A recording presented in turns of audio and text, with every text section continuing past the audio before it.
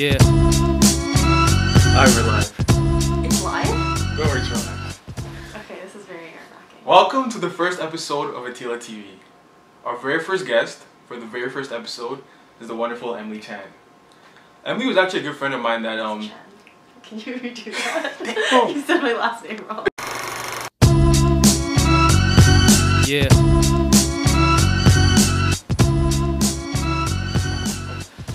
Hello and welcome to the first episode of Atila TV. I'm your host, Tommy Wadimidu. Our very first guest for the very first episode is the wonderful Emily Chen. Emily was actually able to get early acceptance into medical school after just her third year of undergrad. Now, for those of you who know how competitive and how hard it is to get into medical school, some people even after finishing undergrad and doing masters still aren't able to get in. The fact that she was able to get in after just 3 years, and she's going to be very modest about this, but I think it's really a testament to like how smart and how hardworking and how determined she is. So hopefully we can get inspired by her story, and we can probably learn some lessons from her path along the way. Emily, thank you for joining us. So let's go back to Emily at 16 years old. What kind of high school student were you?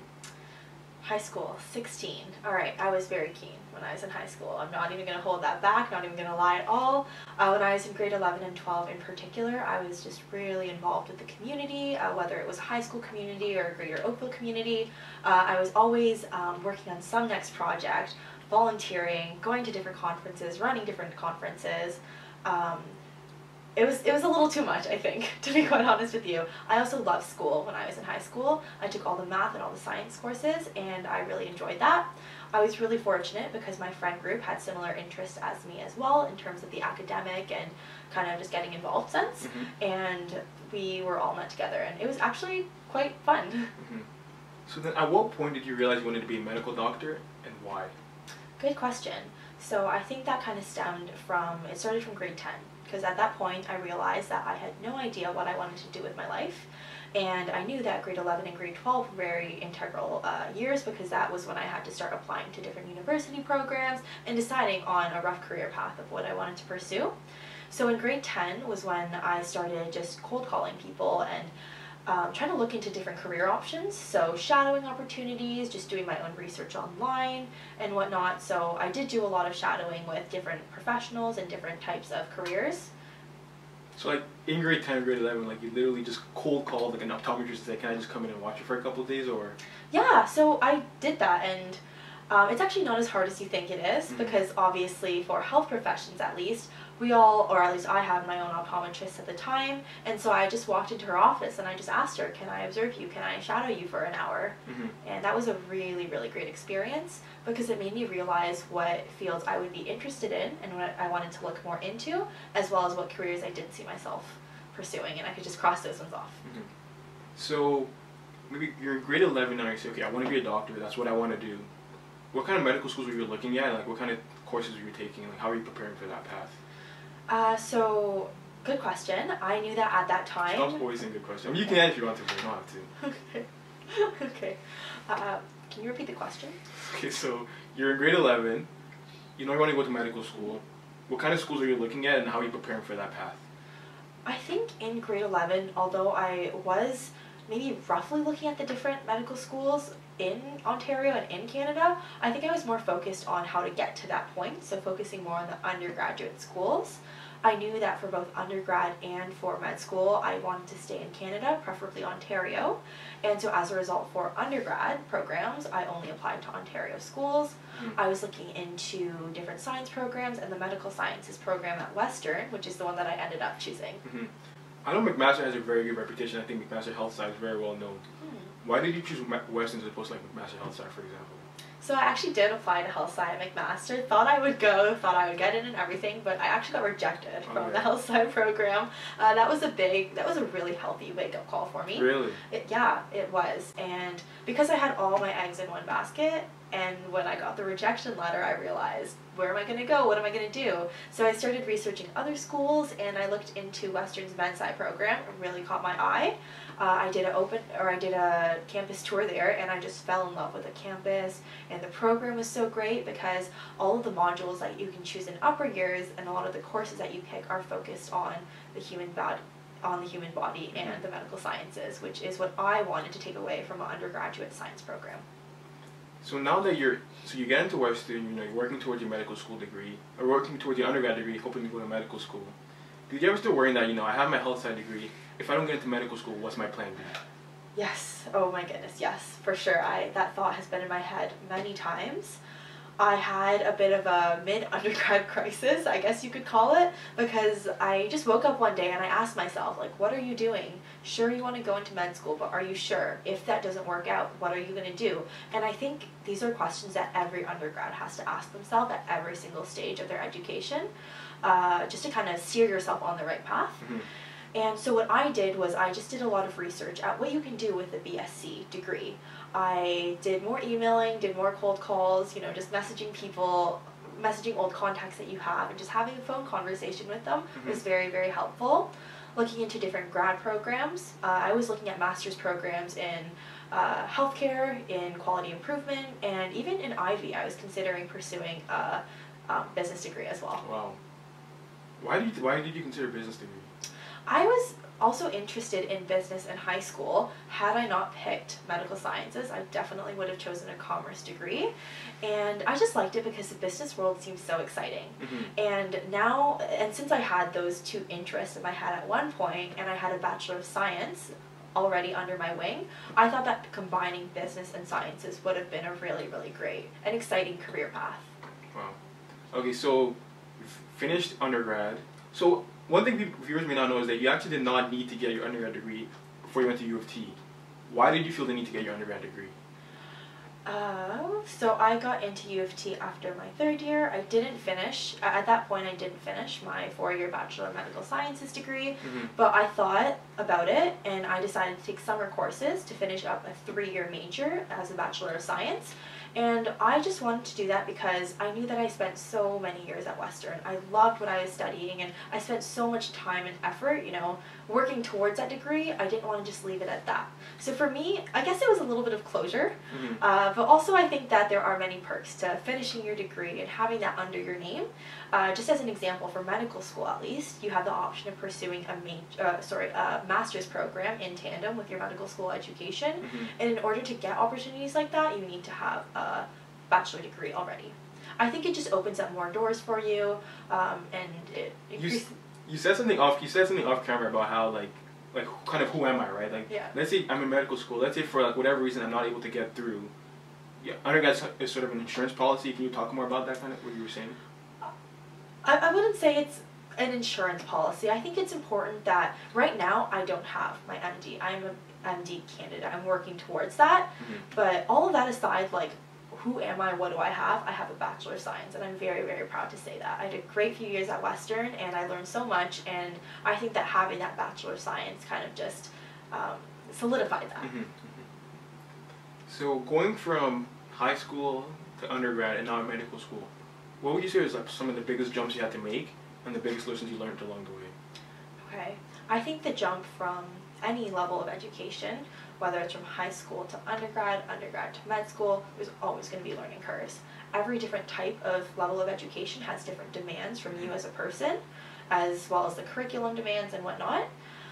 I think one of the biggest lessons that I learned was that of self-care and a lot about work-life balance. In high school, I was stressed out with the work that I had at hand. And then in undergrad, I realized that, wow, high school was such child's play. Now this is the real deal. Now I'm still stressed out. And even in med school, sometimes I feel like I'm just a big ball of stress, to be honest. And one of the biggest learning curves was that of time management and self-care. It's always important, no matter how busy you are, it's always so important to put some time in there for yourself, to discover who you are as a person. Because even though you are a student, even though you will be a doctor one day, you're always going to be a person as well. And it's important to hold on to that, to discover who you are, your personality, what you love and what you don't love, and what your hobbies are as well. It's really important to hold on to that. And I think that, giving yourself those self-care days and being able to hit the reset button really helped to motivate me even more. Now, as a child of immigrants, immigrant parents typically, they brought their children to a new country. They kind of want to give them a better life. They set really high standards for them. How do you find that balance between, making your parents happy and living up to their high expectations for you and sort of paying them back, versus, doing what you want to do and making your own self happy? Okay, that's a great question. And growing up, I think I did experience, to be completely candid with you, I think I did get a lot of pressure from my parents. But as a result, over time, I think I kind of took that and I started to put pressure on myself because I wanted to make them proud and I wanted to make them happy because they sacrificed so much for me, and I really, really do appreciate that, and I wanted to show them that. But that's not what drove me to choose to pursue a career in medicine. I chose that because I genuinely wanted to do that from the bottom of my own heart, not because my parents told me to. And I know that medical school is a very, very long journey. I'm only 9 weeks in as a first-year student, and I know that there's so much more ahead. And so I think that if I was told to go into med school by my parents, say, that wouldn't be incentive enough for me personally to pursue this. Let me show you.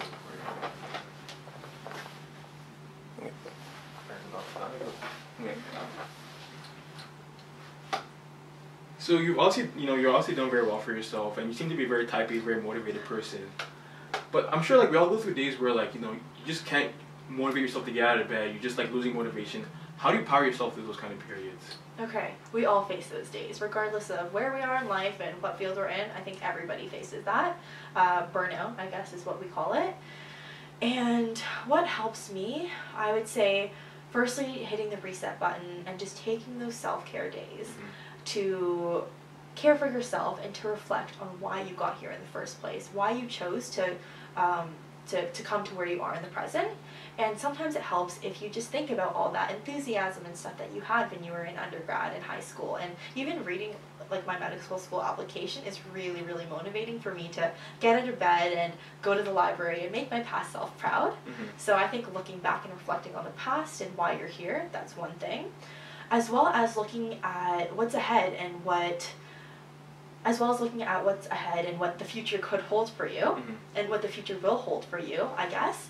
And I find that talking to professionals, whether they're talking to those who are more experienced, whether they're upper years or people who are currently practicing medicine, so doctors in the field, is really, really motivating for me, because when they tell me about the perks of their job and how much they love their job or the cool types of techniques that they're doing, it makes me want to focus and get through this test and be the best that I can be now so that I can get to that stage as well in the future. So I have a question I call the 1, the 5, and the 25. Okay. So essentially, where would you like to be a year from now, 5 years from now, 25 years from now? Okay, wow, good question. Let's see where I am in the present first. So I am in my 10th week of my first year of medical school, and even though we've had this 10-week period to transition into the swing of things, I feel like I'm still definitely not fully integrated into the demands of med school. I still procrastinate like crazy, which is awful. That's something I did in high school and undergrad and told myself I would stop, but here I am still doing that. So hopefully in second year med school I would kind of tame that habit a little bit more, be more integrated into the curriculum so I can make the most of my learning, have a good system set in place for myself, and be more disciplined. But at the same time, I hope I can still hold on to my work and play balance. I'm pretty happy with that for now. And hopefully I can improve in my clinical skills as well. And hopefully I can learn how to use my stethoscope by that point. That's something I can't wait to do. So that would be 1 year from now.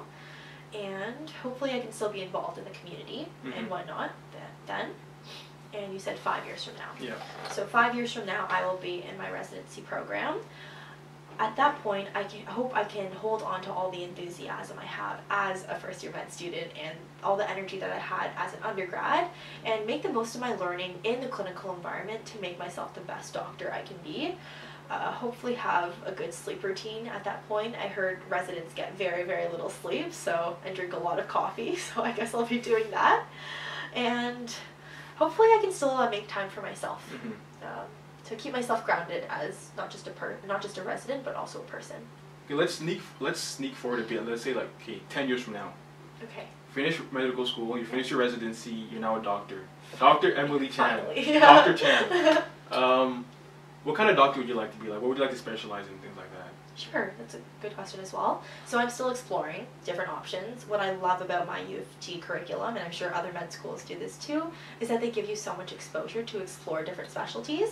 But if you could ask me now what I want to do, I would say family medicine, because I like how it's kind of the front line practice of medicine, and I like how it focuses a lot, or it can focus a lot on preventative care.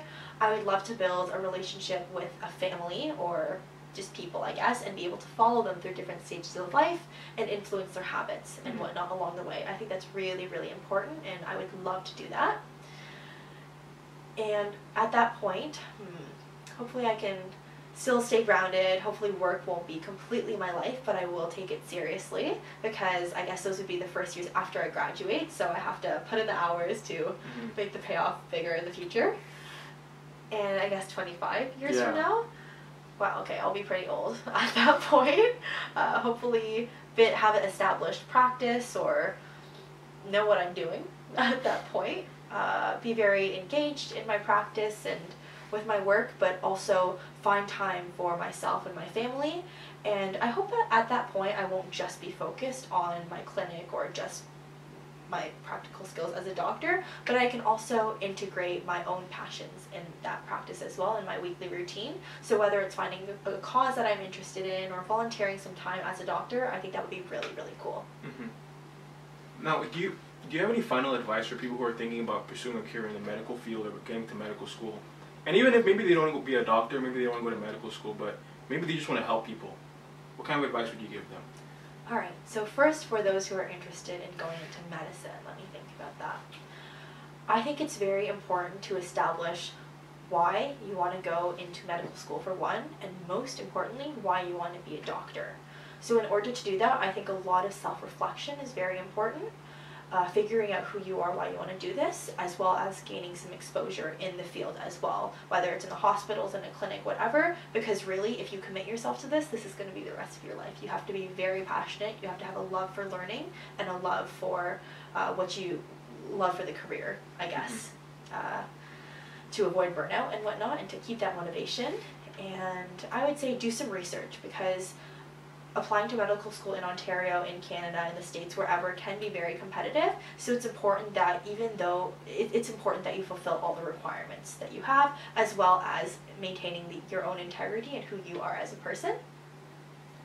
And as for people who just want to be good people and help others, I would say find your passions and just run with them. I would say try to get involved with some leadership roles as you can. So if, say, you find an organization or a volunteer opportunity that you're very interested in, stay there as a volunteer for a little bit, and then try to move up in leadership positions as you can to make the greatest impact that you as a student or as a person can do. Emily, thank you for your time. Thank you so much. Brilliant. Yeah.